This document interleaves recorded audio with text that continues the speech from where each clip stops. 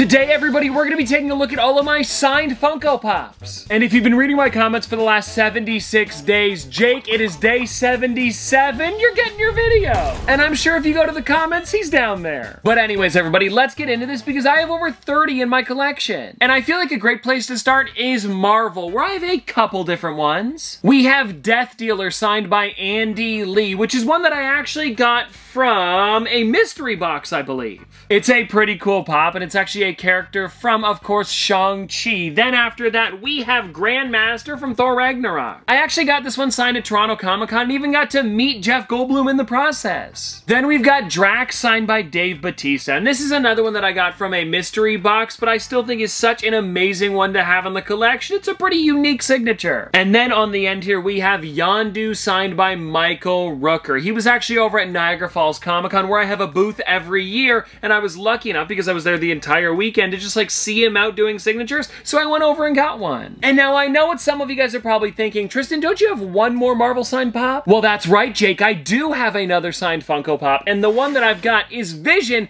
signed by Stan Lee. I remember finding this when it was over at, I want to say, Toronto Comic-Con, or maybe Fan Expo. They're in the same location, so it's hard to remember sometimes. But either way, I bought it from a store that isn't around anymore called Play and Collect, and they had it for $100, and so of course I had to go for it. I believe I picked this up about a year before he passed away, so I'm guessing that's why it was so cheap, because while he was alive, there were so many things signed by Stan Lee, and of course, you can't get them anymore. So the ones that are around are becoming a little bit rarer because they're all going into people's collections that really want to keep them around, and I will definitely never be getting rid of this one. Now, everybody, we've got my video game signatures, with this first one over here being Master Chief signed by Steve Downs, the voice of Master Chief, and I love that they put I need a weapon right on the front. Then, everybody, I've got a Pikachu signed by Veronica Taylor, a really neat one to have. Then over here on the end, we have my Overwatch characters, with both of them being Diva and Mercy. Diva is signed by Charlotte Chung, a really cool one, especially because of the amount of quotes they put on the box. Nerf this, level up, GG, 3 of them. I've never seen that before on a character. And then, of course, Mercy is signed by Lucy Pohl, and I love that it says Heroes Never Die with the hearts in the corner, XX Mercy. They really did both go all out with their signatures. Now let's jump into my Pixar signed pops, with the first one over here being the Ed Asner signed Alien remix of course, Carl from Up. He was the voice actor, which sadly passed away not too long ago, but the really cool thing is the Ed Asner Family Center, which is his charity, actually sent this over before he passed. And this is honestly one of those characters that I keep in a really nice spot. I will never be getting rid of this one because it is just such a cool character to own. Then, everybody, we have Boo from Monsters, Inc. signed by Mary Gibbs. And actually, I can show you the back of the box because here is the picture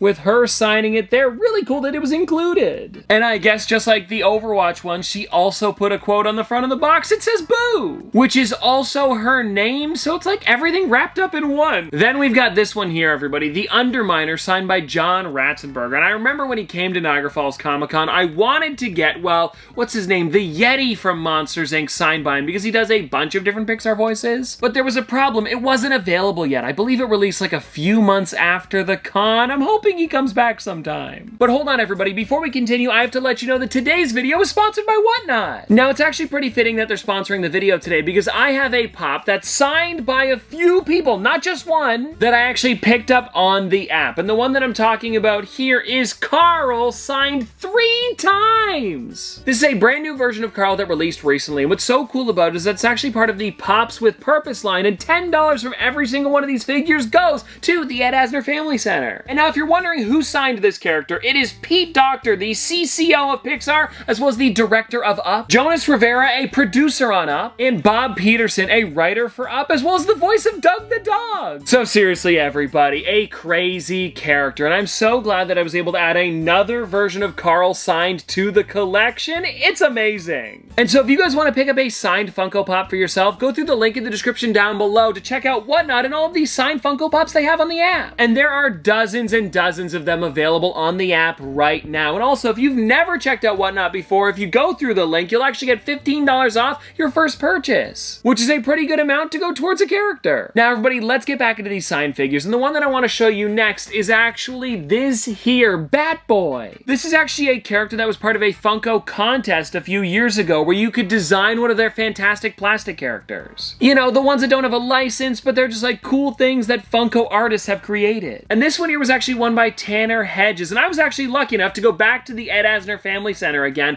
to win on their first ever auction this signed one by Tanner. It is honestly such an amazing character because I am a huge fan of Batboy just in general, and then if you take a look on the side too, he even put a little doodle of Batboy. So a pretty fun character, and also maybe one of the most unique I've got signed. Now we've got some movie characters, and over here on the side we have a John Rhys Davies signed Gimli. I remember meeting him over at Toronto Comic Con. It was so cool because he actually chatted with us for like 10 to 15 minutes, which if you've ever got something signed by somebody is a long time. And I also want to show you this because he didn't just sign it once on the front there, he actually signed it twice, and I don't know if it was on purpose, but either way, it's a really cool thing to have. Then everybody, we have Elliot from E.T. signed by Henry Thomas. I just got this one recently, and he even put my name on the top, which I think is actually really cool. It's funny, I was at the con and I forgot to bring my character, so I had to go hunting around to see if I could find one, and I believe I got it for like 20, 25 bucks. It wasn't that bad. And now everybody, you may notice in the middle here, we've got another Jeff Goldblum signature. This time though, it's Dr. Ian Malcolm and not the Taskmaster. One thing that I love about this character is that it's the wounded version, so he's in the sideways box, my only signed character like this. Then everybody, we have Lando Calrissian signed by Billy D. Williams, another one that I got over at Niagara Falls Comic Con, and this is again a really cool one too. I wanted to get the original Lando Calrissian signed, but the problem was I couldn't find it anywhere, and they had just released this one, so it worked out. And then on the end here, we have the Doc Emmett Brown signed by Christopher Lloyd. And there was a bit of a funny story about this one. He actually fell asleep in his hotel and forgot he was doing a signing. We were all waiting in line, and then he came down being like, "I'm so sorry, everybody," but he signed for everyone. He was super nice. Hold on, everybody, we're having a bit of a problem here. My comedian's pops kind of fit on camera. See, what happens with these guys here is that a lot of the times they'll release the character like normal, and if you wait a little bit, you can get it for like usually $40 or so, a signed version of it. And me being me, I decided why not, let's wait for the signed version. So I have pretty much every single comedian pop signed by the comedian. We have Joe Coy over on the side here, and I don't know if he ever did his second version of the pop signed. I don't have it though either way. And then everybody, we have, hold on here, Stadium Fluffy, we've got Dia de los Muertos Fluffy, we have Fluffy with his dogs, both Riza and Vinny. Then we have the second version of Stadium Fluffy. We also have the original one here too. I know, 5 signed versions of Fluffy. I just can't help myself. And then over on the end here, everybody, I have both versions of Jeff Dunham signed. We've got one with Walter as well as one with Peanut. Some really great stuff, and I like how he changed the color of the marker depending on which character it was. It's a cool bonus. And now everybody, we have all of my television characters, and I'm trying to think if I got any of these signed in person. I don't think so. The closest one to be like in person would be the Dundee Award, because it was actually on Whatnot at a convention,